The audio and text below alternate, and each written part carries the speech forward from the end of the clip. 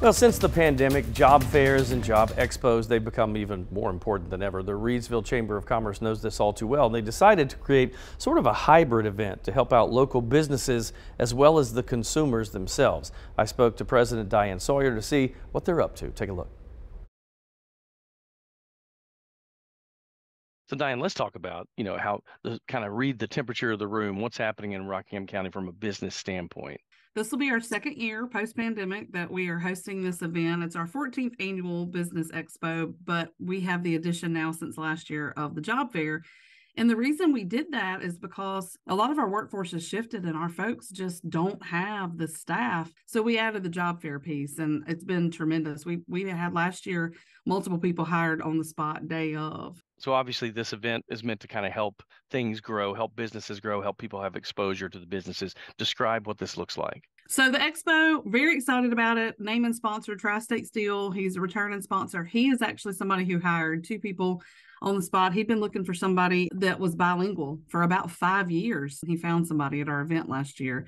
That was the piece that we added, but it's on top of what is our traditional business expo. We've got about 65 vendors, both inside and outside, working with the Piedmont Triad Regional Council. We're going to have the job bus and NC Works. So we're going to have resume writing on hand, but also it's just for our nonprofits to show their the needs and the things that they're trying to do and provide in the community. It's for our businesses to show, hey, these are the products and services we offer in your community.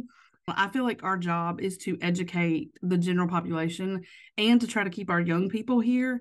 And you drive by these businesses and you drive by these industries and you have no idea that baby wipes that you buy, pretty much no matter where, they're made right here in Reidsville. Trying to let people know like what's right here in our community, and that although we're rural Reidsville and Rockingham County, we have a lot going on.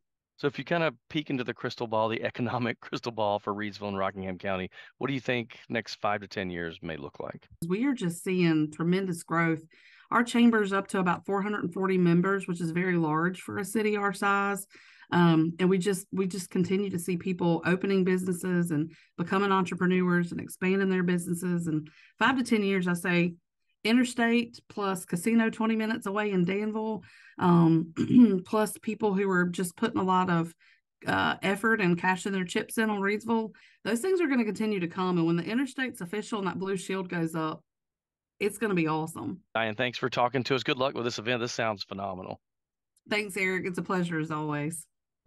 A lot of things happening. Yeah, she was saying that they've seen probably the most growth in the short term that they've seen in a long time, and new industries moving in. I love the way she terms the interstate. She goes, when that blue shield goes up, we're going to see a lot more traffic and a lot more people. So Rockingham County, she said, if you're looking to buy land, now is the time to get it in Rockingham because they expect this growth around Reidsville. Huh, so I need to make an investment is what you're telling me. That's what she said. It'll be worth a lot. I mean, there is so much going on in the northern part of Guilford, but down up into Rockingham County. True. Thanks to the casino going on in Danville, and then also, we've heard a lot and talked a lot about the villages at Summerfield Farms that's being built. Even if you think about it, if you think about PTI and the growth over there, that will absolutely spread into Rockingham County. There is just so much going on up there, and we should see a lot more of it in the future. I mean, really, if you think about, too, the Randolph Guilford mega site, like the southern parts, it's all around the central parts of the Triad. It's crazy how fast it's growing. I'm having a hard time keeping track of all of them, which is a great thing. It's a good thing. Yeah. Right.